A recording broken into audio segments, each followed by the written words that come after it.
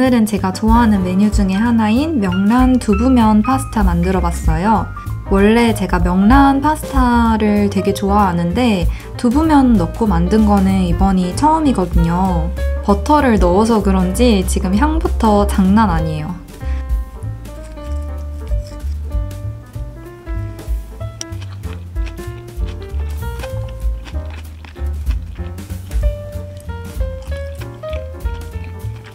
역시 너무 맛있어요. 명란알이 여기 잘 안 보이는데 명란알이 생각보다 많이 들어있거든요. 그래서 짭조름하면서도 그 명란알 씹히는 식감이 진짜 좋아요. 두부면 식감이랑도 되게 잘 어울리는데요?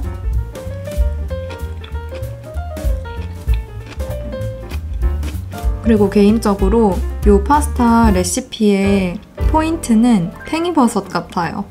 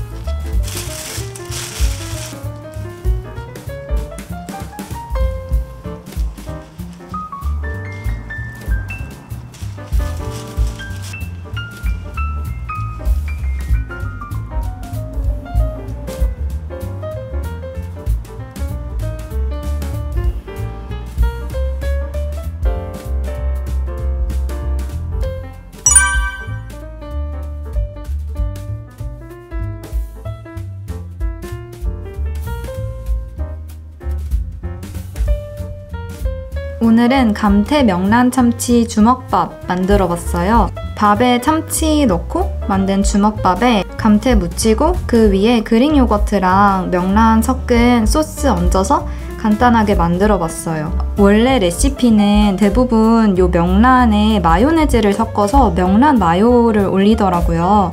근데 저는 그릭 요거트가 잘 어울릴 것 같아서 그릭 요거트로 섞어서 만들어 봤어요.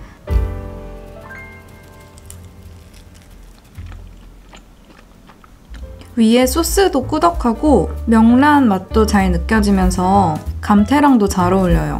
안에 그냥 밥만 했으면 좀 심심했을 뻔했는데 밥에 참치를 넣었더니 더 맛있는 것 같은데요? 간단하게 도시락으로 만들어 먹어도 좋을 메뉴예요.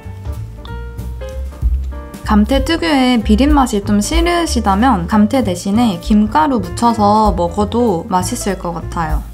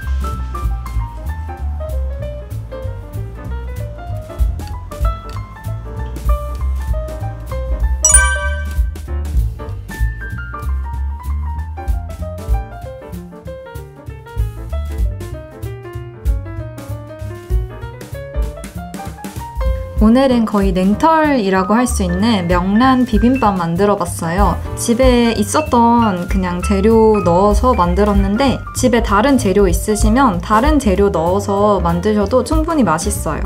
명란이 그래도 좀 짭조름하고 간을 좀 주니까 따로 소금 간이나 간장이나 이런 거는 하지 않았어요.